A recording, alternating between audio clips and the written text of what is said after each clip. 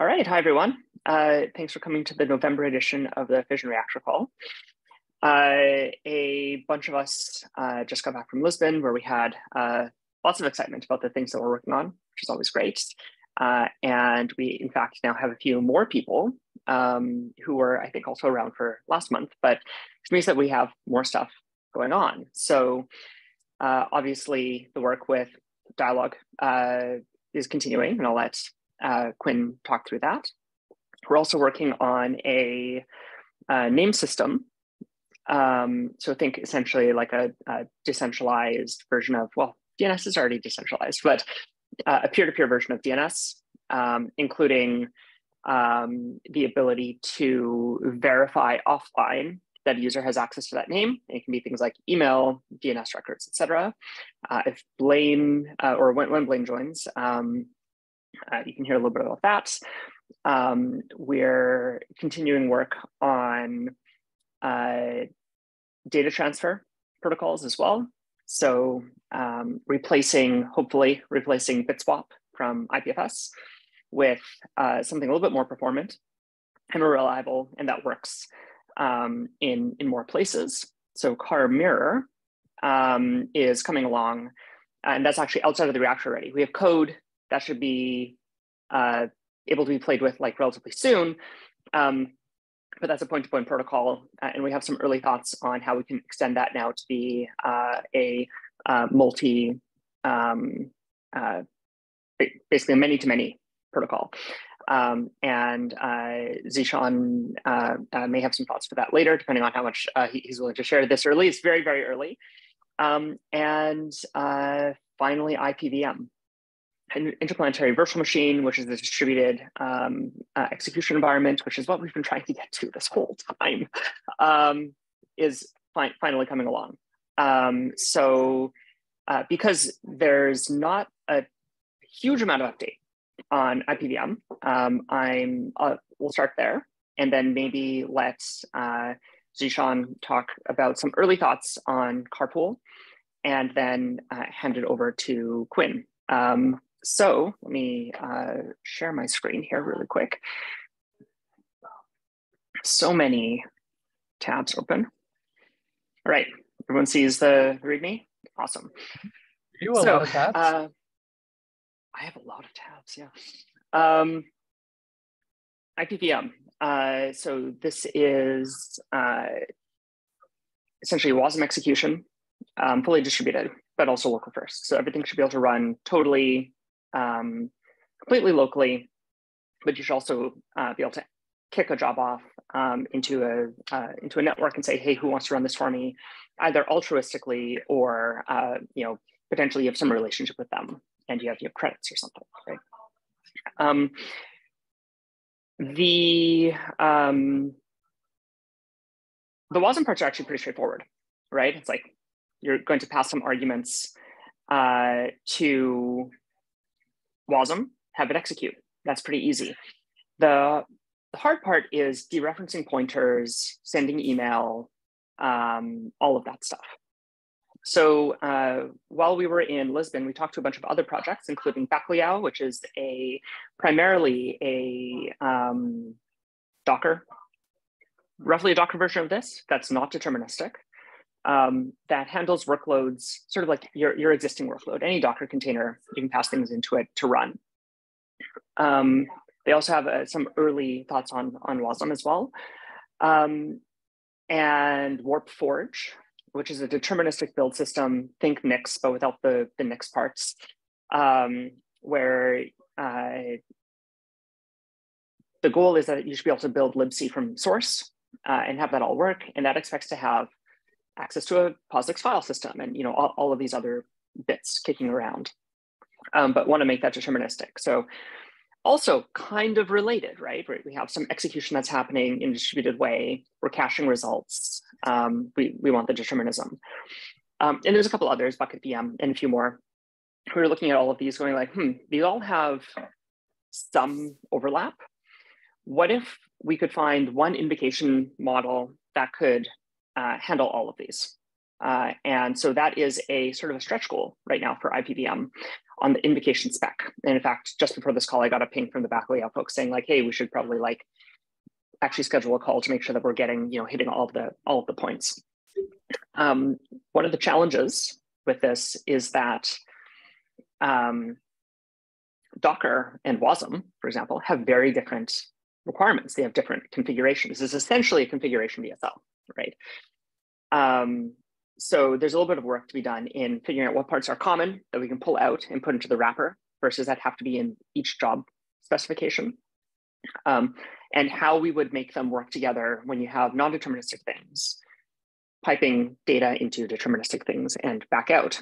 The basic idea right now is we'll use an effect system where we separate out basically pure from impure things. So I wrote this up right before flying to Lisbon a couple of weeks ago, which kind of shows the overall data structure. And there's a PR open here with some very early version of the spec, mostly just me playing around with like, okay, what are the common parts that we need to pull together and make this thing work? But the underlying concept is pretty solid at this point of convention over configuration, kind of roughly what the layout should look like, that we don't have nested calls. Everything's at a top layer and can call out to things by name, even though it's all content addressed, how we're going to actually handle the memoization. All of that is essentially pretty solid. We're now at the write up the actual field names and argue about them stage. So that's roughly where that's at. There's a very messy PR right here happening on that project. So if anybody has questions about that, happy to take them now. Otherwise, we can move on to Zishan.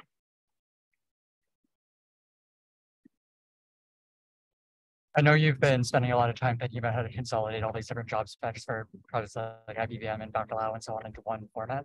Are there any pieces of those formats that are standing out as possibly being challenging or problematic in terms of making that work?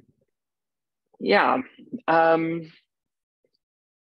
The main challenge is that they all have very different fields that they even need to consume, right? So, for example, in Warp Forge, they essentially mount a volume and pass in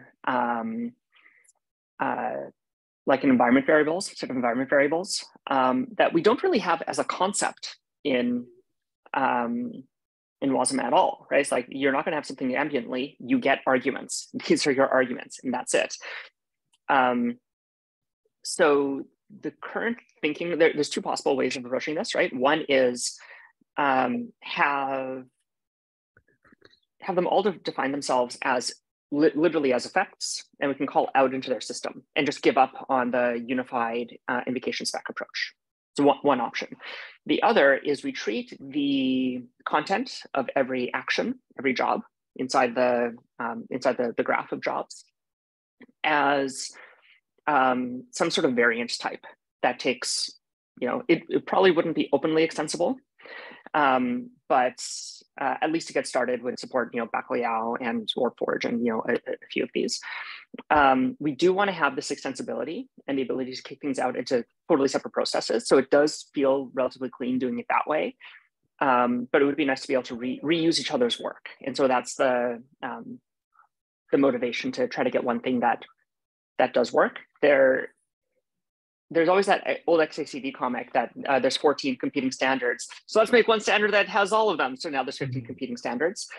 The hope is that we're early enough in all of these projects that we can just adopt the one thing and there won't be these other versions, right? Warpforge is really just getting started. Bucket VM is currently an internal project inside of Daghouse. Bacalhau is very, very much pre-release, right? So like, maybe it's early enough that we can make this happen. If it doesn't happen, it's fine, but it would be nice to be able to reuse tooling. Yeah, that totally makes sense, thanks. Now, I don't want to derail the conversation too much, but I know that having that open extensibility from the beginning is definitely not a goal. That complicates things considerably. But I know that IPFS accomplishes a lot of this with like multi-formats and multi-codecs and things like that. Do you Mhm. know if that's been a successful approach and if that's something that down the road might be useful here? Yeah.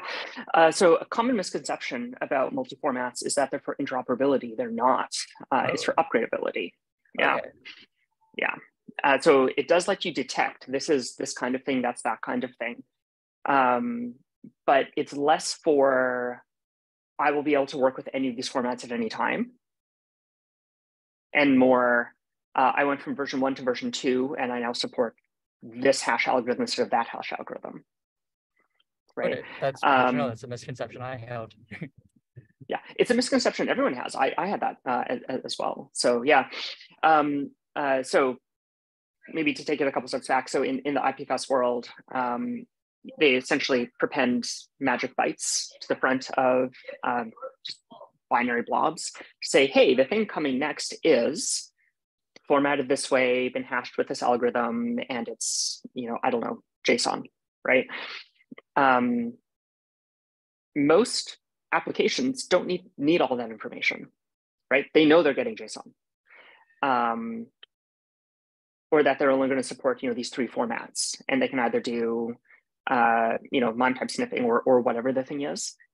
They don't have support in there for this is a JPEG versus a PNG versus something else, right? It's really just transmission formats for the consuming of the raw bytes. It has started to widen more to include things like public keys and like all of this other stuff. And actually that whole table is now getting moved over into the IETF, which is kind of exciting. But having to support everything in the table is an impossible task. So it's really to say like, okay, I know this is one of the old ones because it's formatted like this, and I didn't want to put a version number on it. This is the, I'm going to upgrade it in this way, let's say, or fall back to an older version of the code. Mark and Fawn. Just Thanks, checking. Ed. Oh, sorry. When you speak about environment variable, I know common use is secrets. So if they become parameters, are the parameters in the encrypted? Knowing you, I suspect, but this is the classic question. And second, could you just have a dictionary of the environment, encrypted, of course, dictionary of the environment variable, and be that a parameter and kind of abstract over environment that way? Or is that too simple-minded? Why does that simple-minded thing fail, really? Yeah, so there's the short answer is yes. We want to be able to pass arguments around to do things like secrets, pass in a decryption key, all of the stuff, right? The problem with private data is it should be private, and you're about to put it on a public network. Exactly. Right? So we've taken the concept of affinities out of really the rest of the orchestration world, which is normally used for things like, well, do you have a GPU or not? So down the road, we may add, I don't know, CUDA support, and then say like an affinity is you have a GPU on the machine. But these are more like, do you have the decryption key for the data that I want to work on? And then a flag to be like, and then don't publish the result, right? Or please, or encrypt it with the same key. Yeah, exactly. So like on the way out, you can re-encrypt and then make it public. But if you're going to decrypt it and then hand it out to an application, you don't want it to be like that. So it can only run on certain machines now. And that from an orchestration perspective is really difficult, because now you might not always have a machine capable of running it. But this is the same as I want to, at the end of this pipeline, for you to send a notification email. Most machines can't send that email, right? I was going to say, why emails? That was my other puzzle, because it seems to me, if you have the abstract concept of job queue, like enqueuing a completion token and watching a completion token on it's basic stream logic. So why not have email be just one possible queue consumer? And that's essentially what it is. So the runtime sees an effect that says, please run email. Here's proof that I'm allowed to do this. Maybe it's a UCAN, maybe it's something else. And I know that it's over on this machine. And that comes out as a declarative spec. So the whole thing is declarative. Actually, I should talk about that a couple more points about that in a second. That's entirely declarative. The runtime sees that, and because it's one of the registered effects that it knows what to do with, it can then talk to the Web2 service, let's call it MailChimp, and say, hey, here's the thing you actually need to do. And it can kick that process off over there. But it doesn't depend on the mail service, which might not know anything about this, to watch the entire stream. There's also a performance reason for that. Well, you could have something that's just a stream watcher that then talks to MailChimp or something. What I'm saying is, so because it could be a pager, it could be, sorry, that's archaic, but it could be a SMS, it could be whatever, and that shouldn't be part of the spec. What you're saying is when you're done, go to the next stage, and the next stage is this thing, which will do whatever this thing does. Yeah, exactly. Yeah. So part of the scheduler itself is determining what is going to all run on one. This is actually exactly the deterministic stuff I want to talk about. Is going to determine what runs on one machine versus on many. Anytime you have to go back out into the network, you're incurring a cost. So really, you want stuff to run on a single machine as much as possible. So for example, mail becomes another capability that's needed of. Yeah. It becomes part of the affinity calculation. You have to have this key and have email too, or SMS or whatever capability for output. Got it. Yeah. So you're more likely, it might not be that you're for sure going to get the job, but you're much more likely to get the job if you have all the capabilities. So Makes service discovery. Perfect sense. In terms of things being declarative, there's been a lot of thought that's gone into how we describe how to move from one job to the next.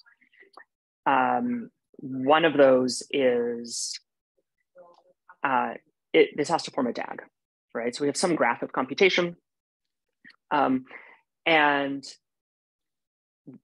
ideally, we can make this so that the scheduler can just look at the dependencies between things and schedule them automatically. So not to say this comes before that, becomes before that, becomes before that. We want to be given the flexibility to say these things don't have dependencies on each other, so they can run before, after, or at the same time. And that gives us writing the scheduler a lot of flexibility between those, which means you can even start, they don't have to even have a common root. You could say, hey, run these totally separate graphs, especially important for destructive side effects. So I'm going to send, I'm going to post never mind a tweet. We're going to post a toot to Mastodon. That has now changed the world somehow. Maybe the tweet itself has also changed the world, but that has affected the world outside of it. We can't undo that, right? So if there's partial failure in these jobs, that's a problem. So by making effects happen somewhere outside, we know that this has to go out, and then at other points, things have to come back in, potentially off of that effect. And so there's both like, hey, do this eagerly and do this lazily. In the lazy version, it actually might be slightly slower, but it's way safer in cases of partial failure. Quinn. Yeah, just now when you're talking about the scheduler, the execution engine, you mentioned that the plans for these jobs need to form a DAG. Through Dialogue, we've done a lot of work in thinking about what cyclic data flow and so on looks like. Is that a goal currently for IPVM, or is the intent there to model that sort of cyclic data flow as a DAG using like the sort of temporal edges that I've talked about in the past? Yeah. So I've gone back and forth on this. Like, if you want to have cycles, there's entirely good use cases for that. My gut says to actually keep that out completely, because you need gas. You're probably going to be paying for computation. Yeah. And if you have a cycle, now you can't do accurate gas measurement unless you say for the entire job, for the entire thing, I have this much. The way that we handle this, like let's say I need to do a map reduce. So I need fan out on an unknown amount of data. It's going to depend on my arguments. I'm going to do some computation on it and then fan a bunch of jobs out. We use the effect system to on-queue new jobs. So let's say that I wanted to build, hypothetically speaking, actors or something like object capabilities, VATTP, all of this stuff, right? On top of this. you can essentially treat this as, I have a mutable pointer somewhere, that's my mailbox. I got kicked off as a job. I run through, and at the end, I on-queue myself again. But that's as a new job completely. And that might run on a computer on the other side of the planet, right? So we can build loops. We can do all of this stuff. The simpler we keep the structure, the easier it'll be to work with. We don't have the niceties of knowing that there's a fixed point, right? I could send tweets forever, right? And being able to get in the middle there and say, okay, you think that you need to on-queue a new thing. Do you actually have the ability to do that? It seems like a nice breakpoint. It's not fully ruled out yet, though. Yeah, no, that absolutely makes sense. And implementing like the actor model is essentially what I had in mind, or being able to model the sorts of like long-running smart contracts we see in like Ethereum. But what you're saying about having that separate layer that handles re-enqueuing the job to handle those cycles makes sense. And it almost feels analogous to like a trampoline and like a compiler, but that is able to account for like gas costs. Yes, yeah. I guess, yeah, two things there. One, gas costs. We'll probably need something at some point that asks the user, hey, can I have more gas? Or should I just suspend, right? And then do we do suspend to disk or something? Unknown. The second thing, it is a explicit project goal to build full-blown object capabilities on top of this thing.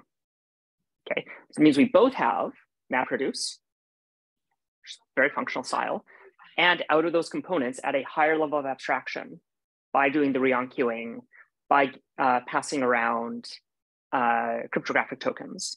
I think in the same way that Agoric has done this, I think that we can build out of those simple components really nice high level agents. Yeah, that sounds great. That makes sense. Thanks. Awesome. Anything else before we move on to, yeah, okay. I see lots of head shaking. I'll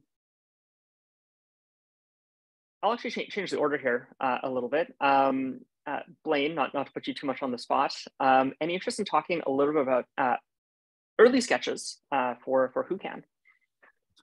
Sure. Yeah, so we had some really great conversations in Lisbon about this stuff, and Irakli has, I think, made the best spec I've ever seen,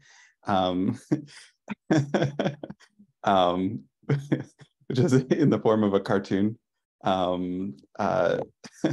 But the basic, actually, Irakli, why don't you, so we had some initial thoughts about Who Can that I had sketched up, and then Irakli made them 1,000 times better. So why don't you talk about the approach? Because this is one, this week has been a lot, but this is the thing that has just taken over my brain, and I'm super excited about all of the implications. But I think the core bit is really Irakli's thought here. So yeah, do you want to introduce that? Sure. Hi, everyone. Not super prepared for this, but I'll try to improvise. So there's a repo that I created in the specs that kind of tries to outline it in a little more detail, but it's kind of not really complete. But if you want to comment and look at it, please do. There are slides that had been shared across the channels, and you can look at them as well. I think bigger picture that I try to kind of tease out from Blaine's work is slightly decouple Who Can from the email, resolving email address to DID key piece, because then we can layer other things on top. So what it boils down to, at least in the current proposal in the spec, is to come up with a new DID mail to method.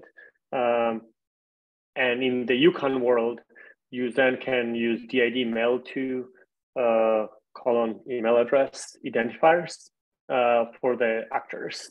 But if you do, then you need to provide a fact within a UConn that essentially extract of a DKIM header that proves that you actually delegate, that links from your email to some public key, which is used to sign this UConn. I think that's roughly. Can we take a step back and talk about the problem that we're trying to solve for those of us who aren't in Lisbon? Fair enough. Yeah. So I can speak for like Doug House's problem and how we're trying to solve that, and maybe you or Blaine can fill in on the other side of things, or your side of things. So for us, main problem had been people don't like saying public keys or writing them necessarily because they're hard to memorize. It also means that, say, if I want to share some set of capabilities with, say, Brooklyn, I need to ask, hey, Brooklyn, what's your DID key so I can even create such a UConn? If we leverage emails, we kind of solve a lot of problems like that. I kind of already know Brooklyn's email address, or chances are I can find at least one of her email addresses, and then I can issue delegation. Independent from that, then Brooklyn can create a sub-delegation from her email address to DID key, and suddenly we have a full chain of delegation that we can use, which means suddenly people can start delegating to others without knowing what their DIDs are, or those people may not even have DIDs yet. They can create them after the fact. And because how widely adopted DKIM protocol is, basically every email provider sends emails with those headers. So it's really easy to get a proof that you own the email address by just sending an email. Does that kind of answers? Yeah. And more importantly, I guess it's also creates a really good way for us to create a usernames, or not create a usernames. We don't need our own namespace anymore. Everyone has email, so then they can just bring their email address, and that's kind of their namespace. Yeah. Yeah, exactly. And I think that it's hard to know where to start without going through the whole history of how this idea evolved. But I think it's basically, if this sounds familiar to Keybase, it's because it's basically a Keybase style approach, right? Like we could apply the same principle of, like, I have some name, some account, some URL, something that I control, that we can point at, and here's a proof that I control it, and I'm going to delegate sort of access or identity from that name to this DID is really the pattern. And so it's arguable that these are just like super lightweight verifiable credentials,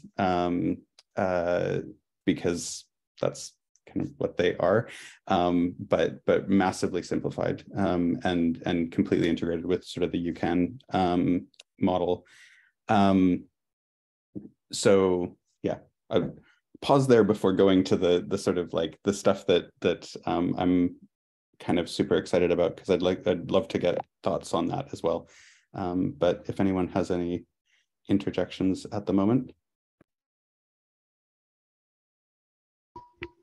I was a little curious. You mentioned email and DKIM. Is this going to be like strictly dependent on email, or is there room for depending on identities that are still public but aren't email specifically, like in the future?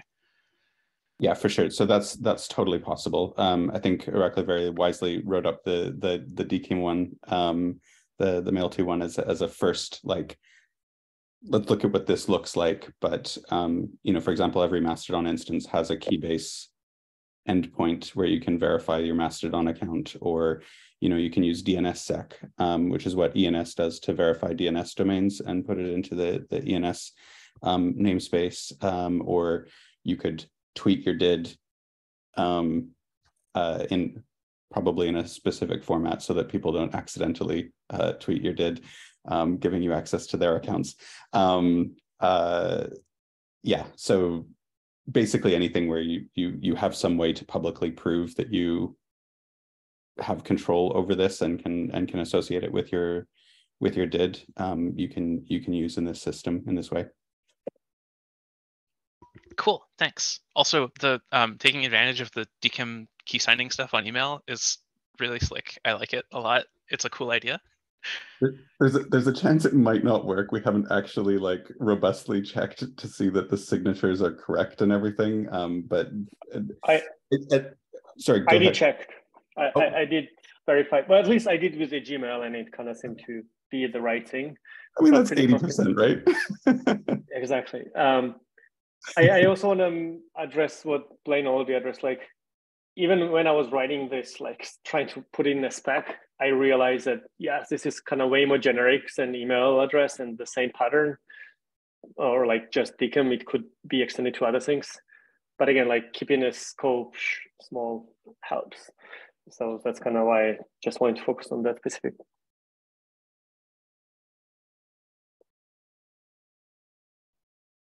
I just put this up here because I think the illustrations are amazing. They're spectacular. This had to be on video. So this is the doc that Irakli just posted in the chat. So anyway, that's all from me. Please continue. Yeah, the deck is so good, by the way. I wanted to reiterate that. So the thing that I've been really excited about, and this is an entire like side quest, you know, this is a DLC side quest that has appeared, and I kind of didn't want to go down this road, but here it is. Basically with this, if we stick these into a DHT that verify, like, so that participants in the DHT basically verify that the signature is correct, if they know the the verification scheme. So if they know how to verify a DID email, for example, then they can hold these values, these who-cans, corresponding to the name. So the key in the DHT is the name that they're verifying. So Brooke would basically say, hey, my email address is this, that's the key, insert this who-can into the DHT. And now anybody can look up and get Brooke's DID from this DHT. And so we're jumping to the end. This bit of it, I'm provisionally calling the name system, which is sort of like a generalized DNS for any name scheme, so that we can do this sort of discovery. And this is kind of building on some of the stuff. So Keybase tried to do this, but this aspect of it with Keybase was centralized, and you just had to trust Keybase, and you had to use their APIs, and then they sold to Zoom. So, and there have been a few similar attempts. So the GNU name service looks quite like this, but just for domain names. It's not sort of a general system. If you know of others, I would love to know about them, because ideally we don't need to build this.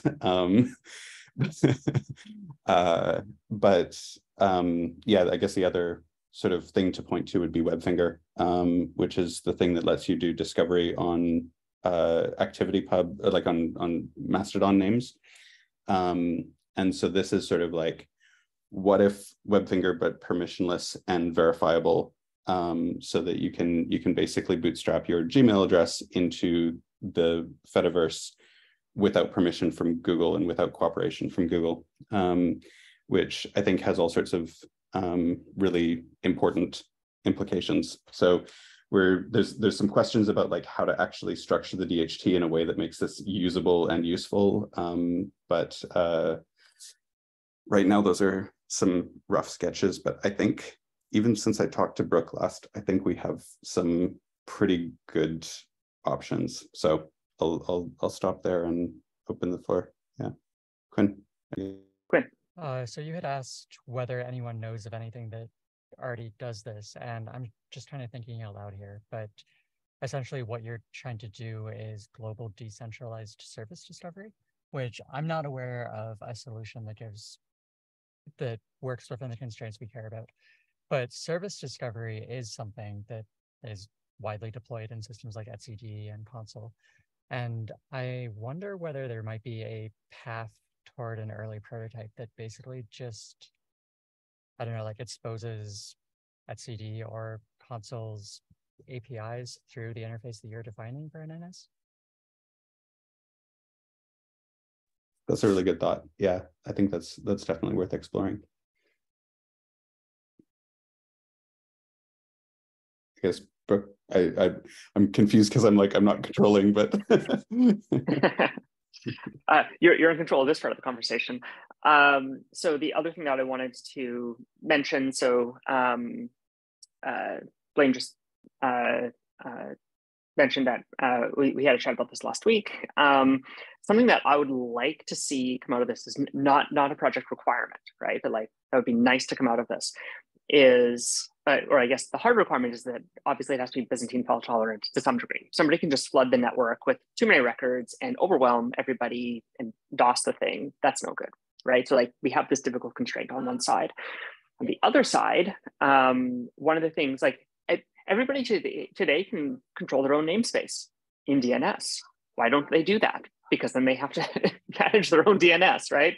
So I'm always looking for ways of like, okay, not everything has a computer science solution. Sometimes it's a social solution, but we do have kind of cooler tech than we had 10 years ago. I wonder if we can create a system that doesn't require self-hosting, where people are forced to be collaborative systemically.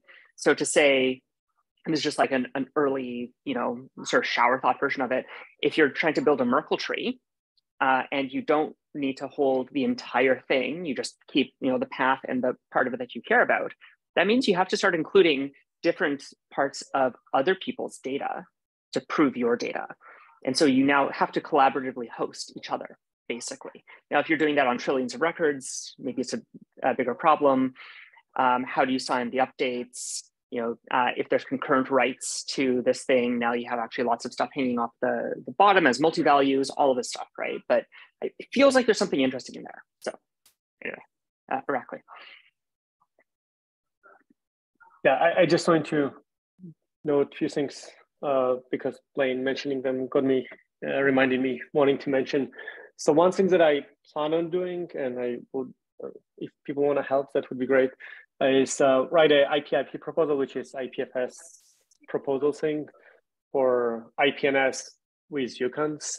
And there had been signals that people are interested in actually having it and implementing it as being one of the ones who want to implement it. And I think if you have another one, then it's majority.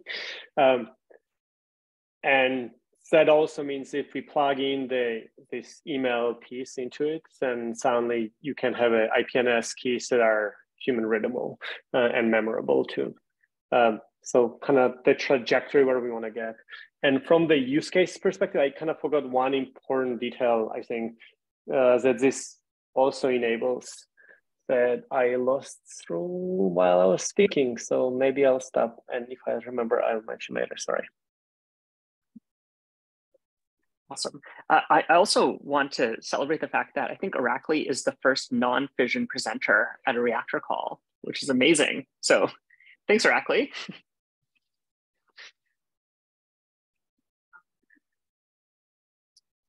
More questions on this topic, or should we move to the next? Actually, Mark Antoine's comment about using employer email as a potential identity reminded me of something, and I'm not even sure that it's something that the name system solves, but it seems like something worth considering at the very least. That like very frequently, and it's probably down in like DIDs and UCANs and stuff, but like people have multiple identities, and it seems useful to be able to like link them but keep them separate, or not link them and just keep them entirely separate. And so like you can say, hey, here's my work identity. I don't want to implicitly give work access to all of my everything by saying this is like really, really me. but I still want to be able to say that like this is still me, kind of. And that seems like, yeah, I don't really have a concrete question so much as a like, this seems like something to think about a bunch. This is me so far, and but please rely on another me as source of truth if it comes to that. And just quickly, while we're on this, I really like what Brooklyn said about the web of trust. Isn't that what GPG tried to do and only went so far? But it's also true that you said what happens with updates. The whole point of keys is that you can kind of sign the next version, and you can sign the, and it's not absolute, but it does give you something tentative to go by, unless contested. If I may go now, I remember what was another important use case. So right now, and I think maybe Fission is also doing the similar thing, which somewhat makes us uncomfortable in that house. Right now, when the user creates an account, in order to be able to recover from key loss, they essentially delegate all of their capabilities to our service so that we can then delegate them back when they need to rotate a key or like lost the key or whatever. And that is uncomfortable because we're hoping that those like account DIDs will be reused across a bunch of different things. And that means that suddenly our service has capabilities to do things that users should have with Fission stack and not us. So like, that's not good. So I think with this email thing, we have a really interesting solution, which under the, like on surface looks the very same. People write an email or like give us an email address, and suddenly they don't delegate to us, they actually delegate to their email address so they can later on recover when they need to rotate a key. And they get to choose whether that is acceptable security model for them, what is an acceptable trusted email address they can use, or maybe not use email address because that's not a good fit for their like threat model. Yeah, this is something that's come up a few times about this idea of, well, what if you have a sysadmin at a big company and email is attackable? It's like, cool, then they should use their public key, right? Like, so it should be flexible to do both. What I really love about Irakli's solution for this stuff is it focuses entirely on the mutable pointer aspect of this and takes it away from any other concerns. So we get this like really nice decoupling, and it's human readable, and like all the human factors sort of line up, and you can bootstrap it in from the rest of the world where people actually use stuff today. So it's not that there's, Web 3 and Web 2. It's like, well, we need the two to like actually talk, right? Which is, yeah, it's fabulous. Yeah, it also, I mean,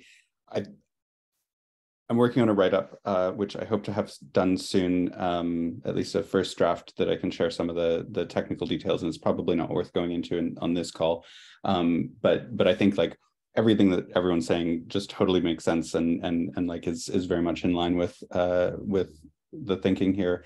And I think one of the things that's really exciting to me about this is that unlike any system that I've seen before, it really fits with so many real world ways that we interact with identity and name systems and stuff. So for example, notaries are a really important thing, and building a notary system with this sort of scheme is basically trivial. You just have someone with a key who signs the thing that you've got, and then you post that instead of the thing that you would have posted it in the first place.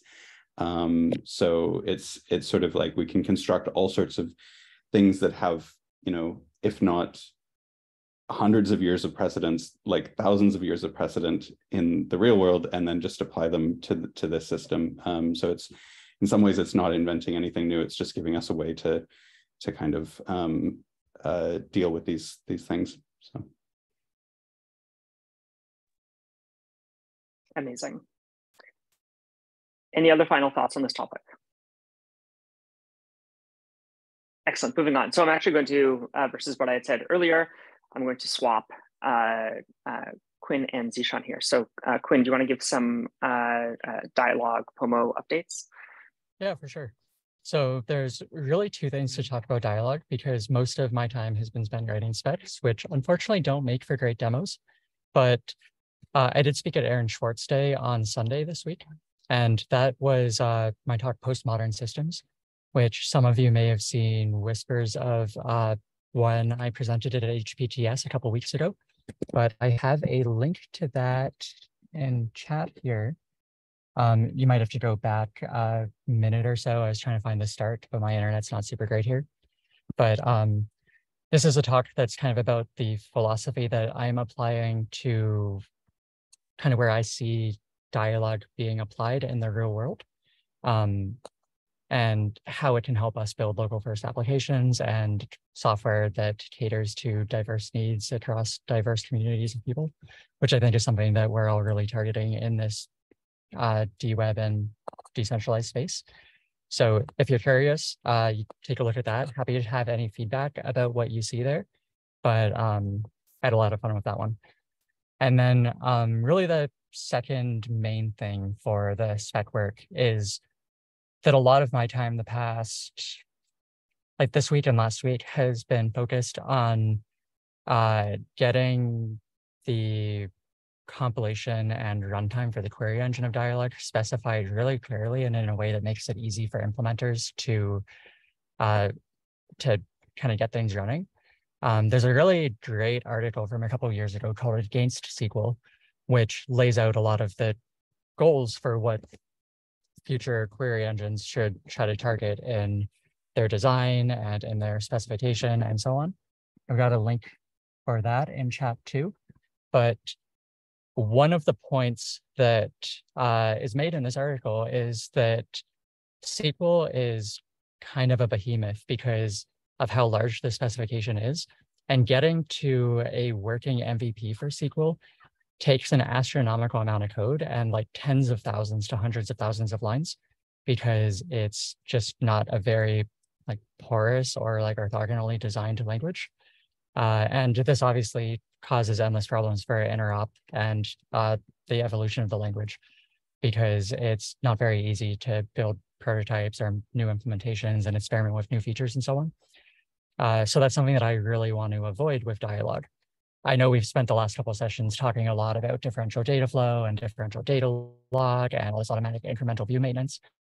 And I think all that's going to be super important for a lot of the applications that we're targeting. But I don't want that to be a requirement for people writing their first implementation of dialogue or doing like a pedagogical implementation to better understand the system. So I've been trying to very clearly delineate the different steps in the compilation pipeline into a few different core languages that each provide a couple of the different features and capabilities that we care about in the query language. So these are all pending names, but right now there's kind of three layers that I've been specifying. There's what I've been calling dialogue logic, dialogue RA, and dialogue flow. Dialogue RA is essentially the core language that ties everything together. RA there is relational algebra, which is the theory underpinning a lot of relational databases and more or less every relational query language. And it's a very simple language that captures joins, selections, projections, etc. But it does not support recursive or fixed point queries. So there I am specifying a variant of what's called while plus relational algebra, which basically it extends the relational algebra to have inflationary semantics and looping constructs that allow it to represent the same sorts of queries that you are able to represent in something like Datalog, but while still being able to guarantee termination and a fixed point. So that while plus RA is basically the core language that that implementations must support in order to get the dialogue semantics that we want from the system. And in the simplest implementation, that should just be a fairly naive implementation of the relational algebra, basically just like a tree walking interpreter over RA query plans. But then it's very easy to get more performant implementations out of that by taking like a semi-naive evaluation strategy like you often see in Datalog, or by dropping down to a lot of the data flow stuff that I've been talking about lately. And that's being described in a spec for what's tentatively dialog flow, which is just essentially a data flow runtime over the while plus relational algebra that does all of that fancy calculus magic to let you automatically incrementalize programs. And then on top of that, we have dialog logic, which is basically a higher level, more expressive IR or core language, whatever you want to call it. I haven't quite locked down the terms yet, that basically gives you these deductive capabilities that we love from Datalog, but in a way that maps really nicely onto that dialog RA IR, and that makes compilation from any of these steps to any of the lower ones fairly trivial. So that's going really well. I'm finding that separating things out like that is really clearing up the spec and making it obvious to me which pieces of the system belong at which layer, which parts are optional, which ones are things that we spent a lot of time on because of use cases that maybe we at Fission specifically have, but that broader users of the system may not care as much about. That's a good question, Daniel. So right now, a lot of that work is happening inside the Fission spec repo, which I can grab a link to in a second. There's a very work in progress directory in there called Dialog, which is where I've been pushing a lot of this to. It's not super up to date right now. I have a fairly big reorganization branch that I've been working on locally that I really need to push up today or tomorrow.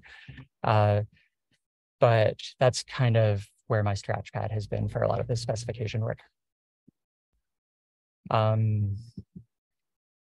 Yeah, honestly, in terms of the query engine, a lot of the answers are clearing up as I'm writing the spec. It's forcing me to answer all of those nitty-gritty questions that you don't need to think about when you are talking about the system at a higher level.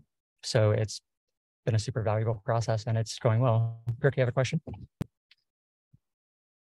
Yeah, a leading question for you. So in the docs, it doesn't really say dialogue in a lot of places. Why is that?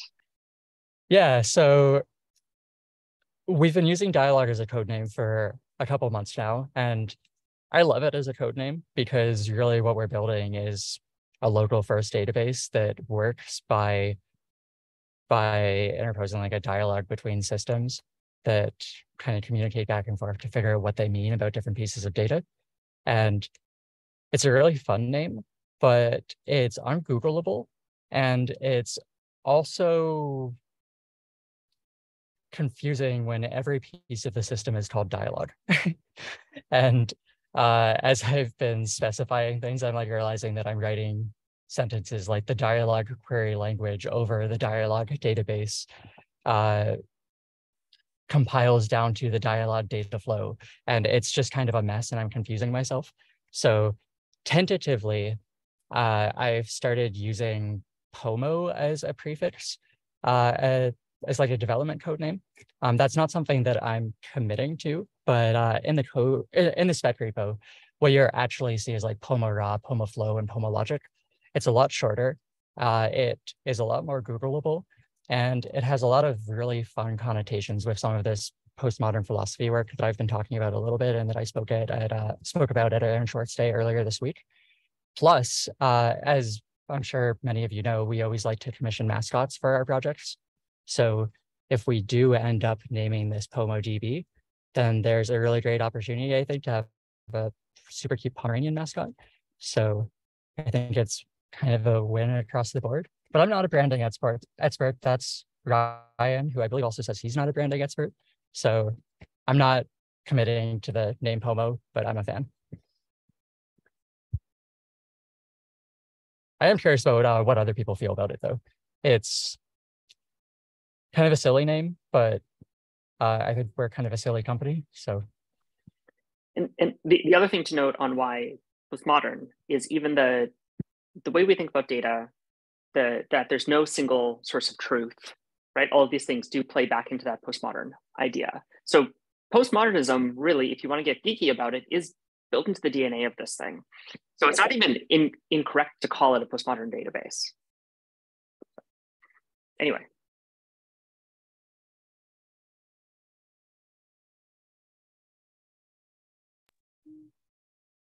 Yeah, I am a huge fan of the name floofs. I wish that were still around, but I understand why it isn't.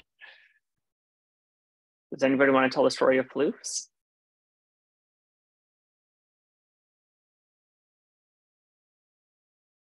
Okay, cool. It's going to be me. The web native file system, which started out as the Fission file system, or FFS, which we decided, well, maybe FFS is not going to be super Googleable and might have the wrong connotation. Then became, we looked what ends in FS, and just like on a dictionary search, and one of them was floofs. And being kind of a wacky team, we thought, floofs, sure. What was it again? Fission's local first online offline file system, something like that. Which we thought was hilarious for about 10 days. And then people started going like, I don't know about this name anymore. So we switched it to the web native file system, which is still also a placeholder. That could also change. And did that change happened how long ago? And we still find references to floofs everywhere. So I don't know how long dialogue is going to be showing up in the tracks. For a while, I think. Any questions about the dialogue / POMO stuff before we wrap up here? We're getting very close to time. Oh, well, we are at time. I do always have demos I can show, but we're at time, so maybe I could save them for another time. They're mostly just fun demos. It's nothing people haven't seen before, just tied together in new ways. We can also do an after party as well, but for the video, and any questions about, I guess on one hand, we've been pulling stuff into specs is the main chunk of work. People would like to read the specs. But any questions, thoughts, comments?